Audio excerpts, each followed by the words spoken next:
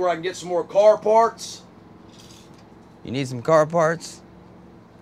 I can get you a lot of car parts. Been a little too nice for y'all. Now I got a up price for y'all. Snake eyes on dice for y'all. Shoulders on ice for y'all. Frozen. 8-6 all the hate. I won't get involved today. Got lost in the ball and age. I'm flipping the bars. I'm flipping the all record off record. Hey, what's up, guys? I'm on my way to visit someone I thought I would never see again, to be honest with you. Most of the viewers of this channel will recognize who he is.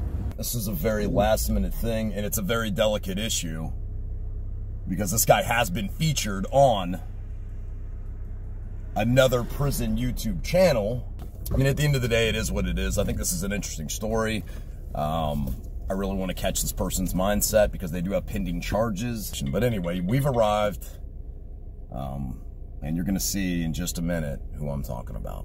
So, is this like where you keep all the you do like a lot of automobile restoration, right? Something like that. Yeah. I work with a lot of car car parts. And this is the coolest thing ever. I know you quit. What do you think this is used for? Oh, beer bong? Close. I don't know. Did you put weed in here or something? No. Smoking ice out of that? What? He puts it here so you can hold your beer when you're playing cornhole. Dude, that is the laziest. That is the laziest junkie convict shit I've ever. Hey, look, we're gonna take this inch and a quarter here. We'll inch and a half here PVC, and then screw this, you know, this little coupling on here, and we're gonna stamp it in there, and then you have what you got there. Hey, I don't even need to bend down. I ain't got to bend up. It's right here at fucking hip level. I mean, what? But that's the thing, man. Jesus Christ. You gotta find to do with your idle time when you're not getting, you know, not into stuff. You know. Well, you know, and there's I call nothing. it piddling. I piddle. Piddle. Yeah. Oh yeah, I used to take. I mean, back when I. Yeah. I'm glad you're doing what you're doing, man. Yeah, I love your work. Really? Yeah, and it's not like. It's not just YouTube. That what you're doing is work. What you've come up with, it's first class. You know what I'm saying? I'm glad to say that, you know, I know you. We met. We kicked it and stuff like that. Because we do know each other from Indian Creek. Yes. And actually, the first time I met you, I was looking for a. One of those Sony Walkman. I was about to say radios. I mean, you were showing me your storage units yesterday. Yeah. And you know, everything is like really well organized. It's not like a big pile of. You have to be, because it's just like you said, it's a business. Because you got to find it, right? That's it, and that's the thing, because all these phone calls and the questions and stuff like that, man, it's never ending. Yeah. And it's a full-time job in itself. And the thing is, I thought when I made more money that things would be easier. I'm still eating the same meals I was eating, you know. You know, I got work and stuff like that, but I just have more expenses. Yeah. You know, instead of having the cheap phone, I got the best phone. And because of that, my son wants a phone. I'm like, yeah, and yeah, my girl, ooh. Now I got a $400 phone bill. But you are taking care of. I mean, you have how many kids do you have? I got 3 kids, 2 by love and 1 by blood. My son turned 10. That's a cool phrase, man. 2 by love, 1 by blood. As somebody who was raised by my stepdad and essentially abandoned by my own father. You know, he's been my stepdad for 33 years, and I call him Dad because... That's it. You know, the blood just kind of made the genetics or whatever, like what I am, but, you know, I got a problem. You know, I'm calling... yeah, like, you know what I'm saying? I got family that ain't blood, and, you know, and blood that ain't family, you know. So... How old are they? 20, 16, almost 17, and 10. My boy just turned 10. And so, when you...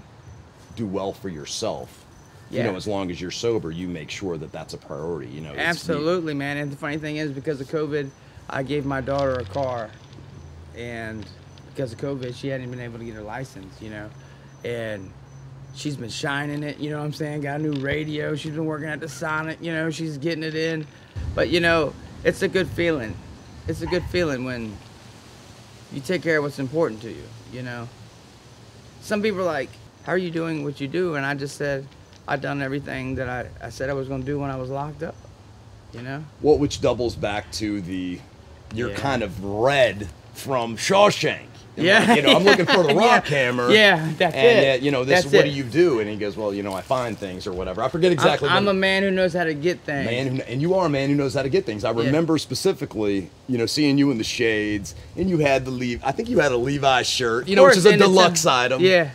And the Timberlands, you know, and That's the thing, man. It's survival, whether it be inside or out, one way or another. And because of my record, I've had a record since I was a child. So when was the first time you got locked up or got arrested? How old were you? What'd you do? First charge I got was robbery.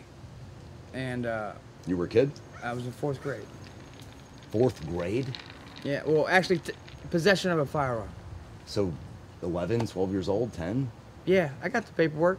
How did that happen? How does a 10-year-old get a gun? How does that... It's a BB gun, and I approached the paper boy. And you wanted his job. You were wanting to read. We were talking. He had a misunderstanding, but no. Hey, listen, man. It's 32 years ago. It's okay. No, it's okay, man. I was just. Did you really want to read? Were you interested in the editorials or? Nah. You know how it is. But I had things growing up. I had everything I wanted. My parents were, married. Military family. Yeah, my dad, World War II in Korea. He United States Navy. He was Filipino, and that was your grandfather. No, that was my father. Your father was in World War II. In Korea. So your father is much older than you would expect. Yes, I was the little one, but yeah, I mean just working, and just giving it all you got. He always said that. My dad was in the Navy nor ship go, and he just worked all his life.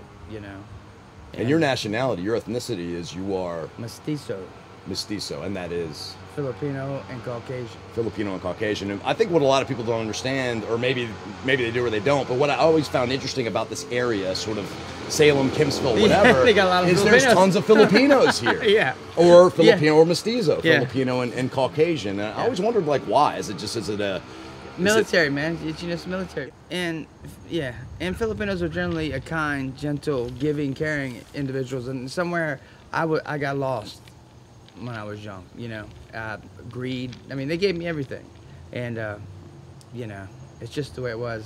It takes me back to, speaking of Filipinos, man. You've been to Chesapeake City Jail, Andon. No. You don't know Andon? No. I'm Virginia Beach all the way. Oh. I'm Virginia Beach. So he's actually a guy that worked for. This is a completely different tangent, but Ferdinand Marcos. He was like a captain in their paramilitary organization. Yeah, and so, the running joke is that he's the honey badger in Chesapeake City Jail. He's a little guy, he's a Filipino, he's like 60 years old, and nobody fucks with him. I mean, he's funny, he's got the heavy accent and everything, but none of the COs will ever talk shit about this guy. And he is the first guy, if there's if something jumps off and they need 5, 6, 7, they need the whole squad in there to intervene, man. He is the alpha dude. He's in there, man, because he loves the action. Virginia Beach got Iceman. And what's the story of Iceman's thing is I think he worked with Bruce Lee. He has pictures. Wow. You know how things in jail stories and stuff yeah, who like knows, that. Right? Well, I mean, but a lot of people, I want to say the tallest man alive or the tallest man in America actually used to, I think he's retired now, but he worked for Norfolk City Jail. And yes, he was in the circuit, 7'10" or something. You're right, man. He was in Guinness Book World Records. Yeah. I remember seeing that, wow, he's even got... If you didn't know and you had just heard that story, you'd be like, come on, man, you man, jail. Just ask, I'll lie. But in reality, man, that's for real. So some of this stuff, it's hard to separate it, though, fact from fiction. And was a big motivator for me coming to see you, because what I know of you of the last couple of years was just some of the stuff that I saw on the internet. Yeah. And I thought that I was a little bit of a kinship with you, because I know what it's like to be on the receiving end of, here's a 20-minute video, this is my take, and now you have thousands of people judging you, and you can't really defend yourself. Well, inevitably, man, people have an opinion anyway of what they feel, or bias or prejudiced opinion sometimes of people. Sometimes people have opinions without really knowing who the person is. I hadn't seen you in a while. I've seen your videos. I really don't know you, but, somebody would ask me, what do you think about Jan? I was like, he's cool. He's kind of crazy, he's psycho. I'm like, true. Nah. Not bullshit. That's no, I mean, true. but nah, man, that's not the guy I know. When you do time with somebody, we didn't walk the yard or nothing, but you can see in someone's demeanor, generally, how they carry themselves, and some people are straight up, and the circles you keep you around. Like me, I was by myself carrying on the volleyball court or just hustling everything, and out here, I've had to find ways to just make ends meet. And man, yesterday was trash day. The van was full of chairs, stuff like that, man. The hustle never really ends. It's just like all these storage units, man. I wanted all this stuff, but it's just another bill, I make all right money, but it comes and goes just like everybody else. And then we find ourselves struggling, and we do things that I did things that I'm not proud of, and that I let a lot of people down. And I understand. And sometimes some people will reach toward, something like my incident, and then some people will go away. And then you find out who your friends are, who your family is, and people who are generally real, who generally care. There was a lot because, I was released from prison, and I was adamant about helping people and staying, walk the line and live the life of straight and narrow, but it's not always what it looks like on the internet, I seeked other avenues. I was a hustler. I'm not a hustler by blood, that's for sure. But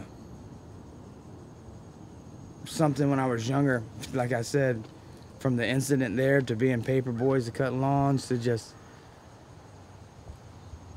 it's just always been kind of hard, and I've always reached for the easy way out, and making fast money is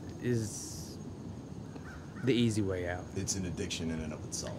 There's a whole lifestyle attached. And people who like really know that, and the hustle and the copping and the meeting and just the whole gist of the game. I feel like I'm living my own personal action movie. Yeah. When you're constantly ducking and dodging. And dude, what's that dude going on? What's yeah. going on with him over there? Yo, I think that's a cop.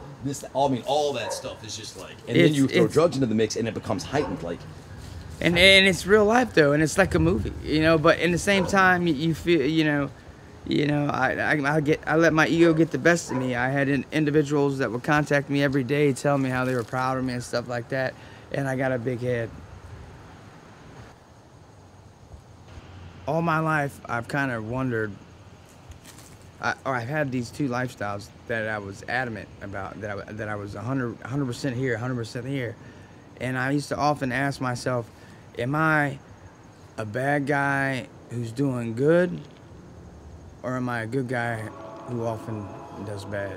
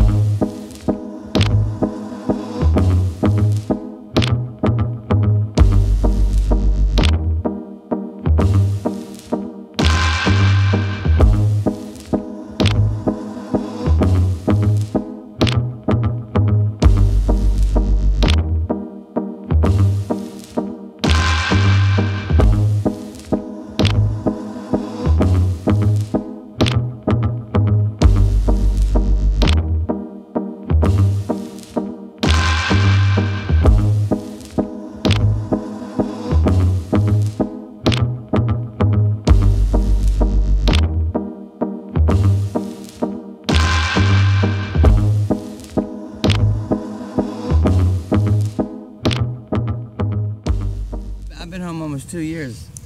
I've never had my child alone, my son by blood, little bro. I've never been able to take him, take him, ever. My family, I never showed up at my family's house with my son, ever. And I bust my ass.